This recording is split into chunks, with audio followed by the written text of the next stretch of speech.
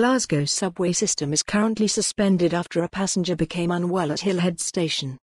The outer circle is not running while an ambulance crew attends to the passenger at the scene. A spokeswoman for SPT said, "The ambulance service is in attendance. The outer circle will be up and running again once they have finished helping the passenger. Outer circle currently suspended.